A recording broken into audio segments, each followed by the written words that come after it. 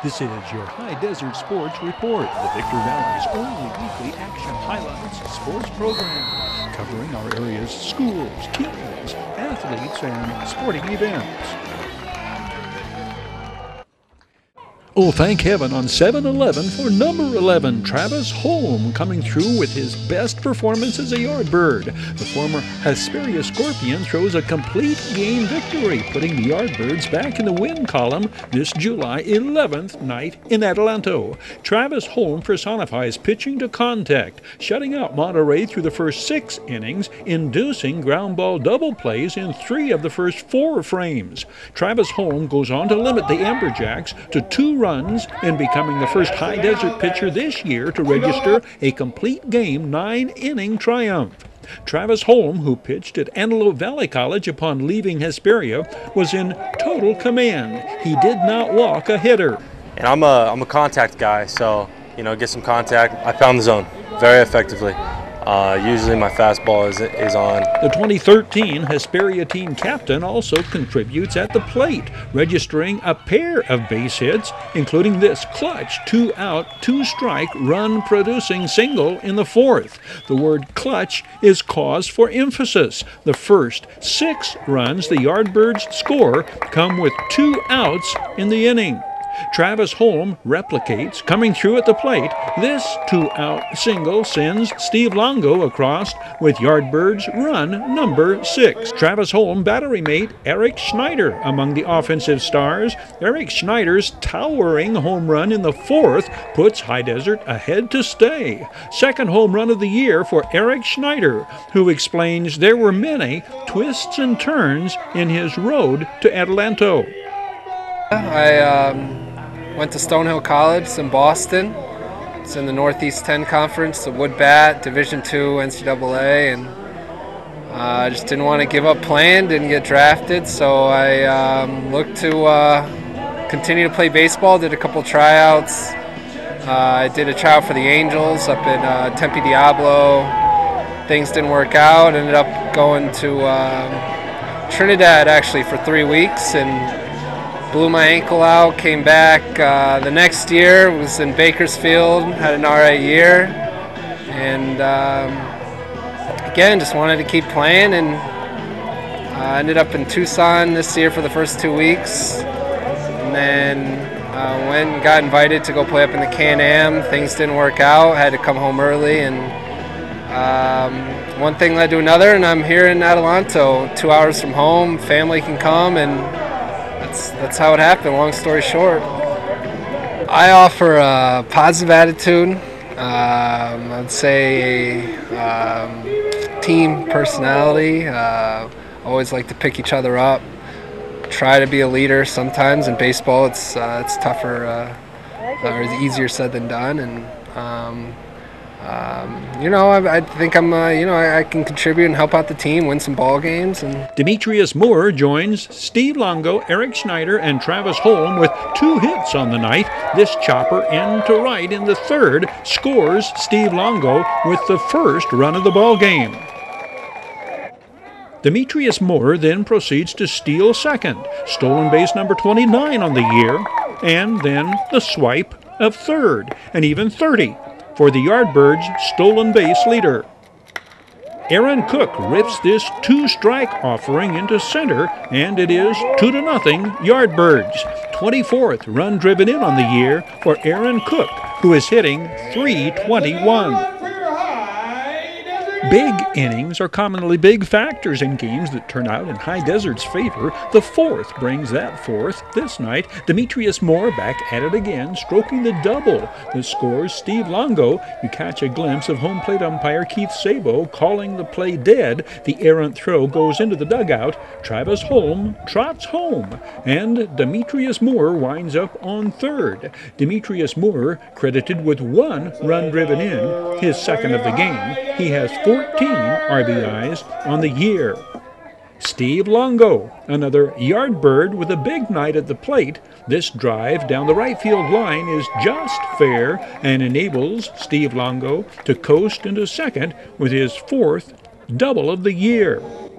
That is followed by the second of Travis Holm's run-producing base hits. Steve Longo kicks it in and slides headfirst across the plate. 3 runs scored on the night for Steve Longo. The final score, High Desert 8, Monterey 2.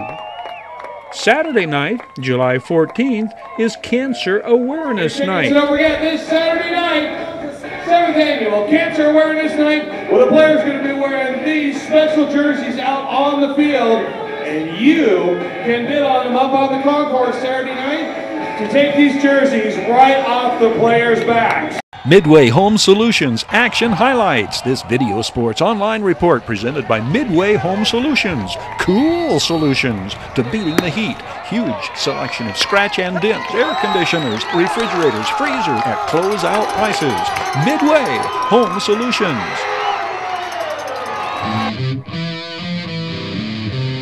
Your High Desert Sports Report is brought to you by Down Home Grill in Victorville on the corner of Bear Valley Road and Ridgecrest Drive. The world-class auctioneers at I-15 Auctions. Bid fast, bid last. I-15 Auctions. Midway Home Solutions in Victorville, providing highest quality home appliances at discount prices for 6 decades. And Iwanzak Law Firm, trial lawyers for serious problems. And by the Community Table Restaurant in the Holiday Inn in Victorville, supporting High Desert teams, athletes, and sports programs. Greg Gosden registers his top performance of the season and a most important victory as High Desert blanks California City and takes Game 1 of the Showdown Series for second place in the Pacific Division. Greg Gosden holds the Whiptails to 4 hits over 7 shutout innings, striking out 8 in a clutch 95-pitch masterpiece. The Yardbirds and Whiptails were deadlocked in second in the Pacific Division when this series began. The 23-year-old Nebraskan is a 2012 graduate of Elkhorn South High School. Greg Gosden pitched at the University of Nebraska, Omaha, before joining the Pecos League Hollywood Stars in 2017. 13th appearance on the mound for Greg Gosden on the eve of a Friday the 13th, 7th time called upon to start by skipper Sip Garza. He will depart after 7, securing his first victory of the season, a second straight superlative start by a High Desert starting pitcher. This performance giving Sip Garza assurances that his pitchers are approaching the point he hopes to see as postseason playoffs are fast approaching. And this is against the team that would be High Desert's opening round opponent were those playoffs to begin tomorrow. At stake, a home field playoff advantage, a benefit the Yardbirds were denied the year prior. High Desert did not have a single home field playoff game on the road to winning the 2017 Pecos League Championship. This night, High Desert gets all the scoring they will need early, and it is Demetrius Moore kick-starting the offense in both of their first 2 rallies. Demetrius Moore leads off the ball game with the base hit to left. Then, on a hit and run, Kent Blackstone drives it to the wall, forcing Demetrius Moore to retrack his steps. The throw goes out of play, and Demetrius Moore winds up on second. With Jason Johnson Wilcoxon at the plate, Demetrius Moore swipes third, stolen base number 31 for the Homestead, Florida speedster. Jason Johnson Wilcoxon beats out the infield hit, sending Demetrius Moore home with the only run High Desert will need this night to beat the Whiptails. RBI number 40 on the year for Jason Johnson Wilcoxon, who leads the Yardbirds in runs driven in. Jason Johnson Wilcoxon registers 2 hits on the night, raising his batting average to an even .370.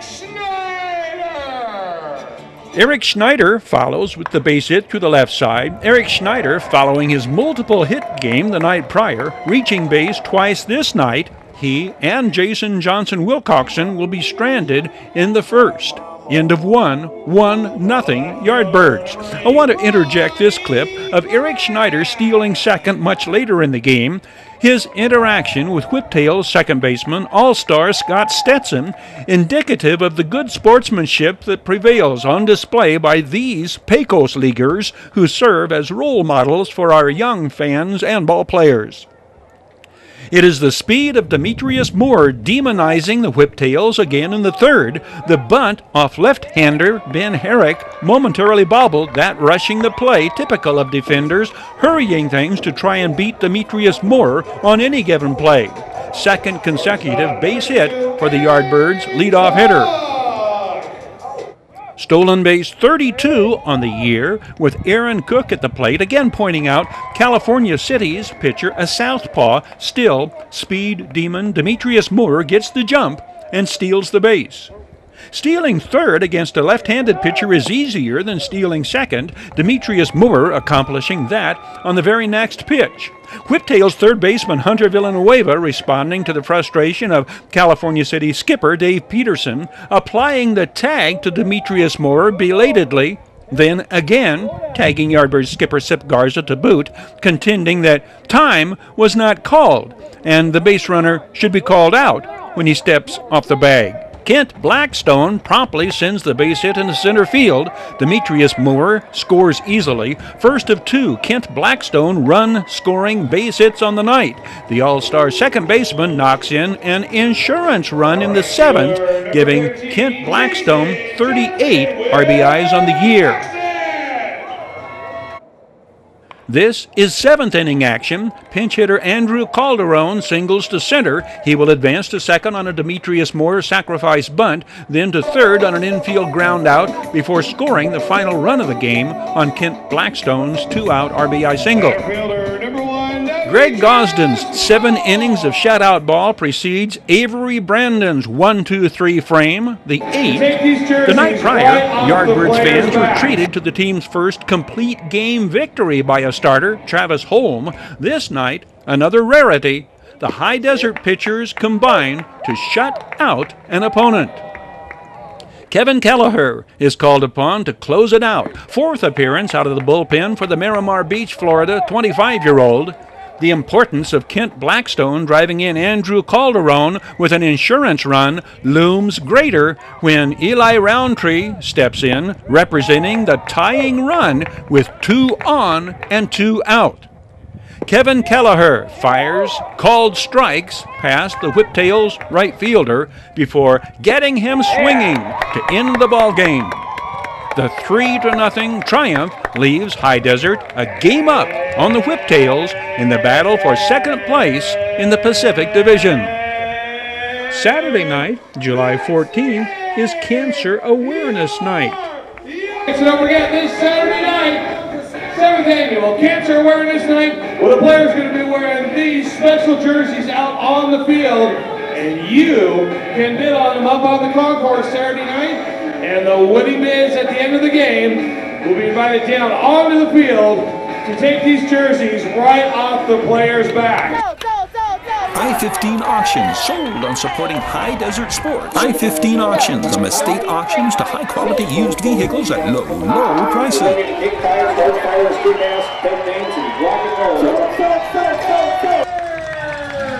Terry Kurtz here, throwing you an invitation to catch the 30-minute action highlights program, your High Desert Sports Report, showing daily on the Victor Valley Television Network, VictorValleyTV.com. Your High Desert Sports Report is brought to you by Down Home Grill in Victorville on the corner of Bear Valley Road and Ridgecrest Drive. The world-class auctioneers at I-15 Auctions. Bid fast, bid last. I-15 Auctions. Midway Home Solutions in Victorville, providing highest quality home appliances at discount prices for 6 decades. And Iwanzak Law Firm, trial lawyers for serious problems. And by the Community Table Restaurant in the Holiday Inn in Victorville, supporting High Desert teams, athletes, and sports programs. High Desert Yardbirds fans who come out to support Cancer Awareness Night are in for the longest Adelanto Stadium game of the year and are treated to some truly exciting baseball, including the Yardbirds' most outstanding defensive play of the season in what becomes a classic encounter between Pecos League Pacific Division contenders. The Yardbirds and California City Whiptails go at it for 12 innings. Adolfo Espinoza takes the mound for High Desert. Yardbirds players in their brilliant purple, standing against Cancer jerseys, which are auctioned off in the course of the contest. 10th start of the season for the 2012 Oak Hills All-CIF Pitcher of the Year and 2014 All-Conference Pitcher at Victor Valley College. Adolfo Espinoza will endure a torturous second inning, suffering a severe lack of defensive support. California City scores 7 in the second, all 7 runs unearned. A 2018 Pecos League All-Star, Adolfo Espinoza will reestablish his command and control of the game, striking out 3 and shutting out the Whiptails in innings 3, 4, and 5. All runs scored against him unearned. Adolfo Espinoza exits maintaining a 2.74 earned run average, lowest among Yardbirds starters and third lowest among all Pecos League starting pitchers. Jake Marshall gets a Yardbirds' third inning rally started, the single up the middle, leading off the third, one of 2 Jake Marshall base hits this game. Adolfo Espinoza makes his presence felt at the plate, singling up the middle, sending Jake Marshall to second. As a hitter, Adolfo Espinoza is no liability at the plate. He has collected 5 base hits and driven in a pair of runs in his rookie season in the Pecos League. Demetrius Moore lays down the bunt to load the bases with nobody out. One of 2 Demetrius Moore base hits on the night.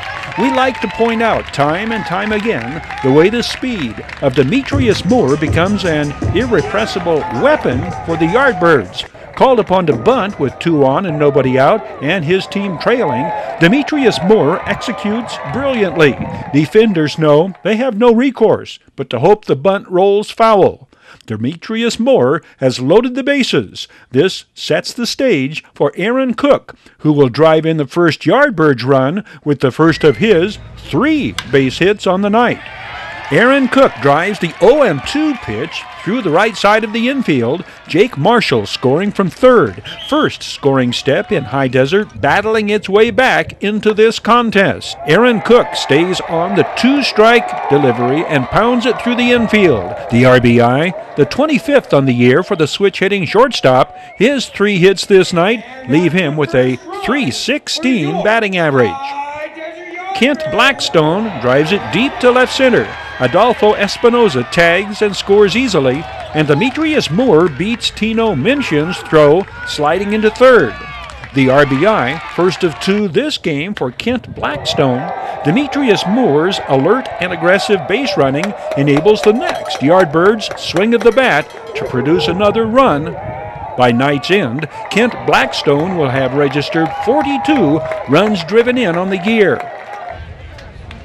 The next Yardbirds run comes off the bat of Jason Johnson Wilcoxon, who drives left fielder Johnny Abaduski back to the warning track. Demetrius Moore tags up, and High Desert has cut the Whiptails lead to 4. It is 7-3, end of 3. The next scoring comes in the 5th. Back-to-back base hits by Demetrius Moore and Aaron Cook set up Kent Blackstone with 2 on, nobody out. The Yardbirds All-Star second baseman rips the base hit through the right side. Demetrius Moore scores. Aaron Cook to third. That, the 42nd run driven in for Kent Blackstone. Jason Johnson Wilcoxon stays back on Rich Edwards' breaking pitch, driving it down the left field line for a ground rule double. Demetrius Moore scoring on the play. Whiptails skipper Dave Peterson thinks the ball was foul and questions umpire John Bowman's ruling to no avail. Team high RBI 43 for Jason Johnson Wilcoxon, although league stats are inconclusive and misleading because they have Jason Johnson Wilcoxon listed on one line with 24 RBIs and Jason Wilcoxon listed separately with another 19. Regardless of that, the Yardbirds have closed California City's gap to 3 on Aaron Cook's run. It is 7-4. Shane Brown's deep drive to center sends Kent Blackstone home, and it is 7-5. RBI number 39 on the season for the Yardbirds' quiet leader, who will send a similar drive off the wall in extra innings, missing a walk-off home run by a matter of inches. The run is the 42nd scored by Kent Blackstone, who trails only Ronnie Grant's 48 runs scored in that department. Ronnie Grant's tremendous confidence as a hitter is repeatedly demonstrated in his willingness to work the opposition's pitcher to a 2-strike count. That is the case again here. The 1-2 delivery, the off-speed pitch, driven into center field, scoring Jason Johnson Wilcoxon. The Yardbirds have wiped away the Whiptails' lead. The ball game is tied at 7. One of 3 Ronnie Grant hits this game, hiking his team-high batting average back up to .424. That is second highest among all Pecos League hitters. This game evolves into pitchers' duels. The next 7 innings, a battle of the bullpens as Jordan Norton comes on in the 6th for the Yardbirds. 10th appearance for the all-star pitcher and only the 2nd out of the bullpen. The Yardbirds get this defensive play from third baseman Steve Longo, knocking down the hard-hit grounder and throwing out gentle giant Peter Pena out at the plate.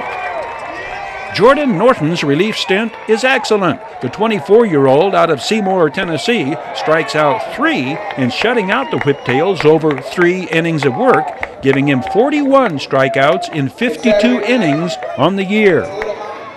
The Yardbirds have a number of quality at-bats and clutch base hits on the way to the 12-inning marathon. In fact, High Desert has the potential winning run in scoring position in the 7th, 8th, 9th, 10th, 11th, and 12th innings. But Whiptails relievers put their big boy pants on and come on to snuff out each and every Yardbirds rally effort the rest of the way. The Yardbirds have their share of excellent defensive workmanship as well, with catcher Jake Marshall on the receiving end in this sequence, first blocking the pitch in the dirt with a runner on third. Then, High Desert Defensive Play of the Year, right fielder Jason Johnson Wilcoxon makes the major league caliber throw to the plate to nail a tagging up Whiptails base runner, Jake Marshall applying the tag for the inning-ending double play that denies California City a go-ahead run in the 9th. The oft-beleaguered Yardbirds bullpen gets an admirable effort from newcomer Harold Miles, making his first appearance for High Desert. The 6'5" fireballer strikes out 3 and 3 2/3 innings in his Yardbirds debut. Demetrius Moore does all he can to put himself in position to score the breakthrough run, stolen bases 34 and 35 on the year before he is stranded in the 10th. He will steal his 36th in the 12th, regaining his lead in the Pecos League in the stolen base department. Shane Brown comes within inches of ending it all with a walk-off home run in the 11th. The deep drive bounces off the top of the wall and back into play. The stand-up double somewhat symbolic of how close the Yardbirds come this night to emerging victorious. High Desert out-hits the Whiptails 17 hits to 8, but fall a half game in back of California City in this showdown for second place in the Pacific Division. High Desert returns home Tuesday, July 17th against the Pacific Division leading Bakersfield Train Robbers. Down Home Grill is backing the Yardbirds all the way and is extending a free meal to hometown favorite and Yardbirds All-Star Adolfo Espinoza.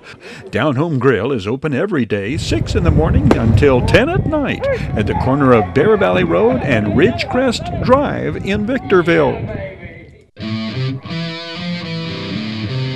Your High Desert Sports Report is brought to you by Down Home Grill in Victorville on the corner of Bear Valley Road and Ridgecrest Drive. The world-class auctioneers at I-15 Auctions. Bid fast, bid last. I-15 Auctions. Midway Home Solutions in Victorville, providing highest quality home appliances at discount prices for 6 decades. And Iwanzak Law Firm, trial lawyers for serious problems. And by the Community Table Restaurant in the Holiday Inn in Victorville, supporting high desert teams, athletes, and sports programs. Wheel-to-wheel race fans gasp and hold their breath as trackmaster John Aiden goes airborne in the Pro 500 main at the Firecracker Derby. The crash takes John Aiden out of the main event. John Aiden has traditionally reigned at the Firecracker Derby. John Aiden 7, John Wilborn Camo 11, and the Dark Knight 39 Buck Blair battle start to finish in the first of the Pro 500 heat races. John Aiden won 5 previous Firecracker Derby main events. The 5-time track champion outduels Buck Blair in this heat race on a night that sees intense and sometimes heated racing among the fastest and most experienced speedway sprint drivers. John Aiden races to the checkered in his first race of the day. 11 racers are lined up for the main event. Pro 500 season points leader John Alonso, 99, in the pole position. The Firecracker Derby Pro 500 main gets off to a startling start when veteran Brian Struder goes airborne 1 lap in. Like John Aiden, Brian Struder is stirred but not badly shaken, escaping uninjured. Daniel Smithson is a Pro 500 rookie, racing on his 4th of July birthday. The restrictor plate track champion from a year ago is turning in his best day of racing of the season as he turns 61 years old, here winning his first heat race of the day. Racing out of Costa Mesa, Newport Beach, Daniel Smithson roars to the checkered in the main, moving into 3rd place in season points with 32 points behind second place Bobby Taylor, 14 and back of season points leader John Alonso. But tonight everything went my way. You know, there was a couple accidents and I got lucky out there, but sometimes that's what you need to win, and I needed it. I did a lot of work on my car the last 2 weeks, so I'm pretty happy right now. The youngest race car drivers, the intermediates, run the first main event of the Firecracker Derby. 13 have qualified for the main. It will be Braden Struder in his white tan with blue number racing to the checkered. The victory pulling him within 2 points of season points leader Jaden Manchester. The 11-year-old Braden Struder is from Murrieta. He also races in the restrictor plate class. Restrictor plate main. Season points leader Justin Taylor, 33, overtakes Will Brown in the final lap to take the checkered.